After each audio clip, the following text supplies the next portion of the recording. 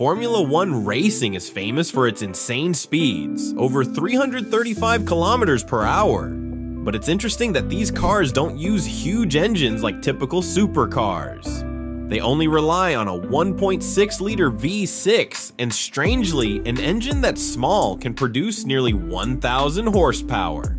So the question is, how can this tiny engine perform so powerfully? In this video, we'll break down the modern generation of Formula One engines. From their technical specifications, hybrid systems, and turbochargers, to the secrets of their efficiency that make these tiny engines some of the most efficient in the world. As we touched on earlier, Formula One regulations since 2014 have mandated the use of a 1.6-liter V6 engine with a 90-degree angle. The cylinder bore is only 80 millimeters, and the piston stroke is just 53 millimeters, giving each cylinder a volume of about 0.267 liters. Compared to mass production cars that average 0.5 liters per cylinder, it's clear how small the combustion chambers are in an F1 engine. However, this small capacity doesn't mean it's weak. On the contrary, this engine can rev up to 15,000 revolutions per minute, which is an extraordinarily high number for an internal combustion engine. So even though it's physically small, its performance remains extreme. Beyond just burning gasoline, modern F1 engines rely on two additional electric motors that are part of the power unit. They are MGU-K, which is connected to the crankshaft and stores or releases energy from braking. MGU-H, which is directly connected to the turbocharger. This system converts heat energy from the exhaust gases into electricity, while also reducing turbo lag. When the turbocharger is working, exhaust gases spin a turbine that forces more air into the engine. The energy that would normally be lost is captured by the MGU-H. This way, the extra electrical power can be channeled to the MGU-K or stored in the battery, all while keeping the turbo responsive. The MGU-H itself has three primary roles: keeping the turbo spinning. This ensures the engine's response remains instant even when the pedal is released. Converting heat into electricity. This energy can then be stored in the battery for later use, sending power directly to the MGU-K. This allows extra power to go straight to the rear wheels without delay, making the car's response instantaneous. In other words, the MGU-H turns energy that would have been lost in the exhaust into useful power. Besides the MGU-H, there's also the MGU-K, which is connected directly to the crankshaft and provides an instant effect to the rear wheels.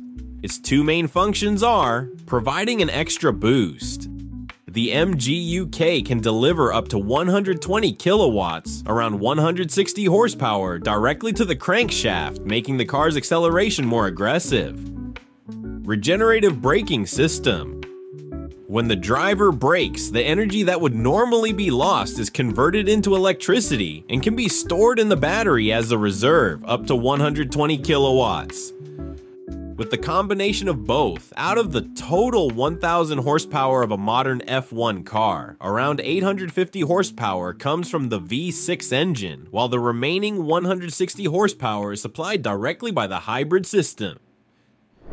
Before we continue to explore the incredible engineering behind Formula One engines, and how they manage to generate up to 1,000 horsepower from such a compact design, I'd like to thank today's sponsor, JLC.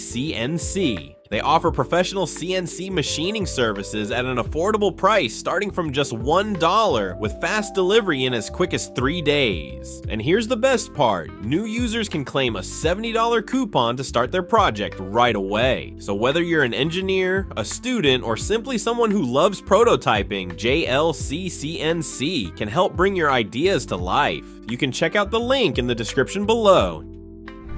Now, let's move on and take a closer look at what makes a Formula One engine capable of producing 1,000 horsepower.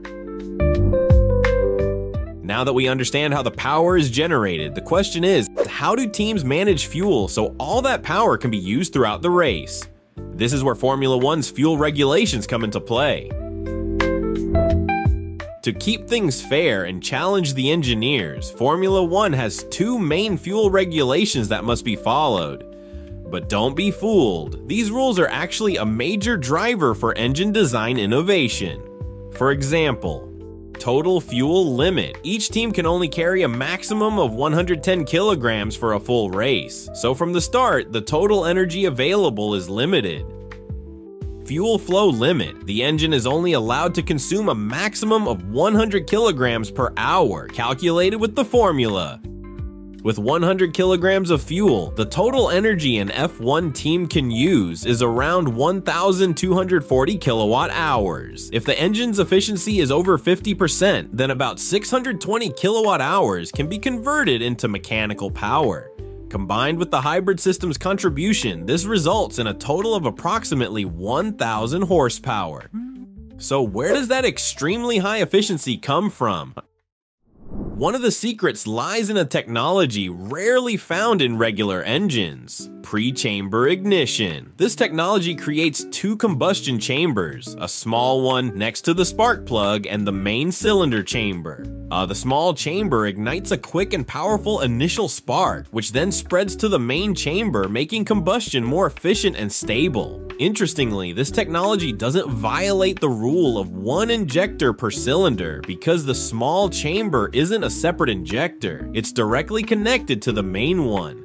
But that's not all. The high efficiency of an F1 engine is also supported by other equally important combinations: a high compression ratio and a pneumatic valve system.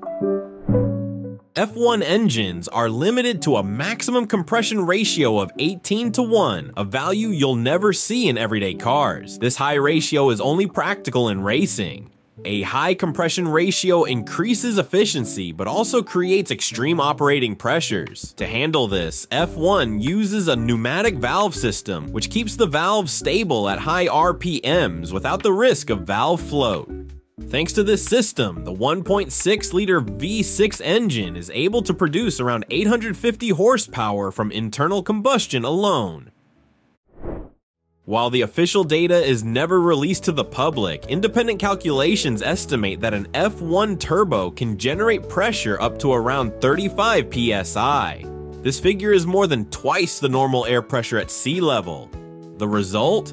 The tiny 1.6-liter engine can breathe far more efficiently, producing power that seems unbelievable for such a small capacity. Modern Formula One engines aren't just ordinary internal combustion engines. The combination of high thermal efficiency, a pneumatic valve system, an advanced turbocharger, and pre-chamber ignition results in 1.6 liters producing plus or minus 1,000 horsepower. This is why F1 engines are still considered the most efficient in the world. So will this technology ever be applied to road cars, or will it remain an exclusive racing secret? Let us know what you think in the comments section.